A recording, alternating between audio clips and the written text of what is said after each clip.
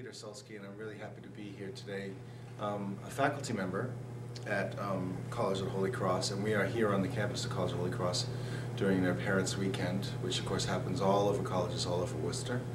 And I'm a viola player and a violinist, and I say a general musician in terms of pulling together other musicians as well to do really, really interesting things in Worcester and elsewhere.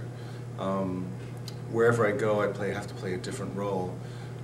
My biggest role here in Worcester, of course, is as artistic director of the Worcester Chamber Music Society, and I've been fortunate enough to speak with, have interviews before here and on Channel 13, so it's wonderful to be talking to you all from here.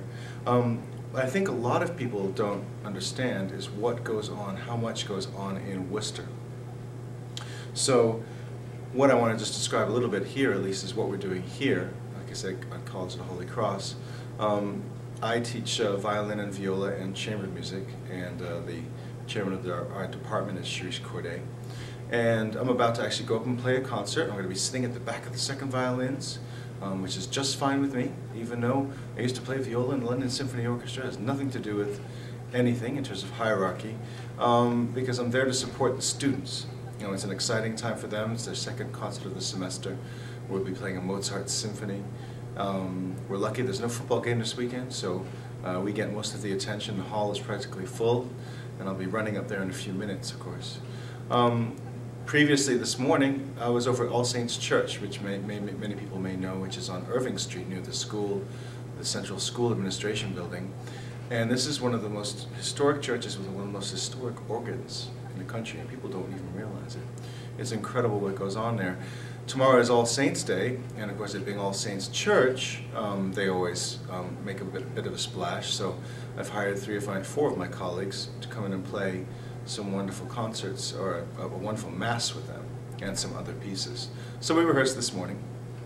And before that, I was on the west side of Worcester with 2 wonderful friends of mine, playing chamber music with them at the unsightly hour of 8:30 in the morning. They're wonderful people who support and who love to play chamber music. One is a cellist and one is a flute player. And they support all of our concerts of the Worcester Chamber Music Society. And so you can see, just even from my morning, which will be, my day will be done soon, I'm not going to keep going, is you know, there's a lot going on and a lot of people interested in making music here in Worcester. I think in terms of what else we see going on, I mean, that's there'll be other subjects that we talk about, but I think what's most important for people to realize is not just up here at Holy Cross, College of the Holy Cross, but at Clark University, at Anna Maria, all the major colleges in the area, WPI. Mr. Doug Weeks, for instance, who's playing trombone upstairs in a minute, is the musical administrator at WPI. We're all connected. We're all trying to keep a vibrant, musical life, not just for the students of the colleges here, but also in the community. A few years ago, we had a chamber orchestra, which we proved artistically could exist, and so many of us want to see Mechanics Hall full of or to regularly have a local orchestra here.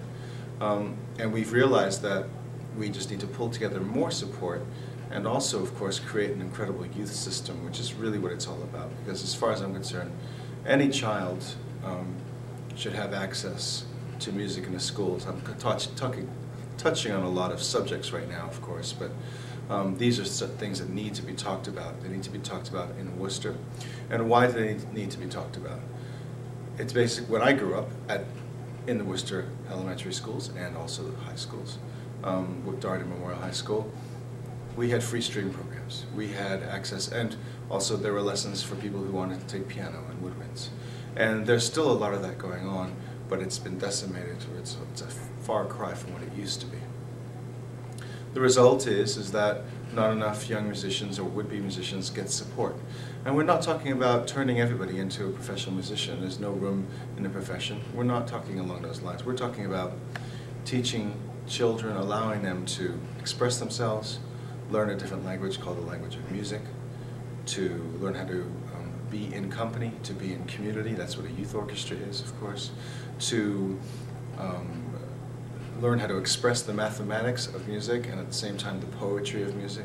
It encompasses so many different things, just as an addition to the quality of one's life, and also it's incredibly creative. And also, lastly, it involves hand-eye coordination, playing a violin, playing an oboe, playing a flute, which I'm not doing very well because I don't do. I've said I don't play. So there's a bigger picture here, and I'm hoping in this interview and others to talk about what can be done. And know that there are a lot of us pulling for the same thing, and we need to keep pulling together to make good things happen. Thank you.